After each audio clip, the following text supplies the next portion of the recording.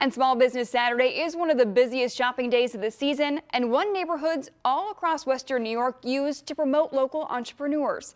Here's 2 on your sides, Kara Spelger.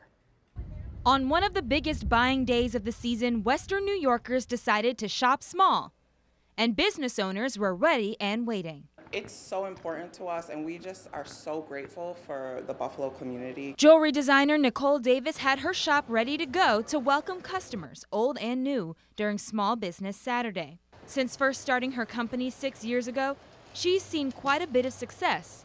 But being based in Buffalo to her is most important. It's really been great for my career and got me to places that I never could have imagined that I would get as a designer. Her neighbors in the Queen City pop-up shop agree.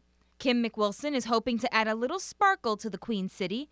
Her accessories, she says, will have her customers shining from head to toe. Your necklace, your bracelet, a ring, and your earrings. So that's very unique. You will not find that type of piece at the mall. Along with the other businesses sharing the suite in the Market Arcade, Kim is hoping customers will come to her for all their shopping needs.